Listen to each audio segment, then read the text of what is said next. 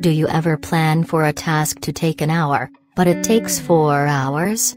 Or maybe you allotted an hour to finish a job that only took 10 minutes. Estimating the amount of time a task will take can be very important, especially at work. How can you get better at making time estimates? Like anything else, there are several ways to improve. Use these 4 tips and you'll be well on your way to mastering your time. Here. 4 tips, how to make better time estimates. 1. Measure where you are right now. Start by estimating how long you think it will take you to complete various tasks every day. Then record how long it actually takes. Finally, to get your time factor, or how much difference there was between the two, divide your estimate by the actual amount of time used. Say you decide to change the oil in your car. You believe that the oil change will take 45 minutes, but it requires 60 minutes.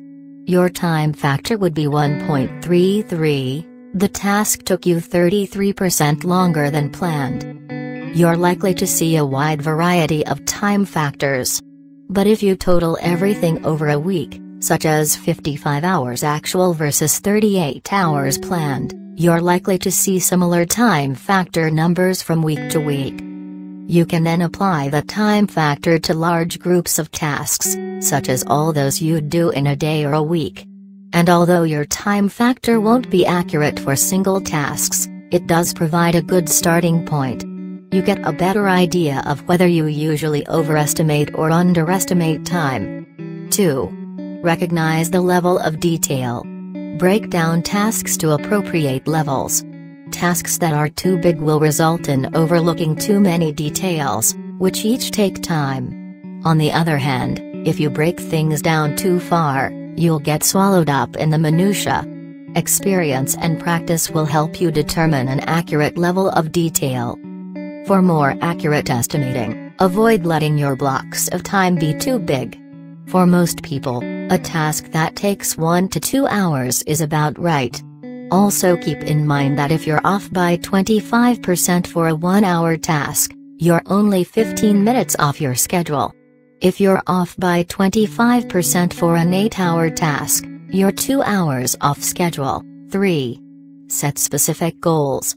If you can't be certain of the point at which the task is complete, you can't expect to make a good time estimate. Some examples: make sales calls.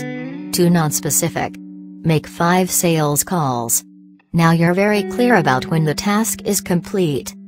One trick to know you're on the right track: you should be able to easily verbalize the first and last actions that need to be taken. If you know exactly how to start and how to finish, you'll know exactly when you've completed the task. Remember to include any cleanup time. It might only take you 15 minutes to change the oil in your car, but what about putting everything away, disposing of the used oil, and washing up? 4. Keep track of past results. If you vacuumed the entire house last week and it took 72 minutes, then that's probably a pretty good estimate to use the next time you do it. Much of our lives consist of tasks that we do over and over. If you measure yourself, you can use that information in the future. Having this information also makes it a lot easier to plan for the day. You'll be far less likely to overplan or underplan. Making more accurate time estimates is a valuable skill.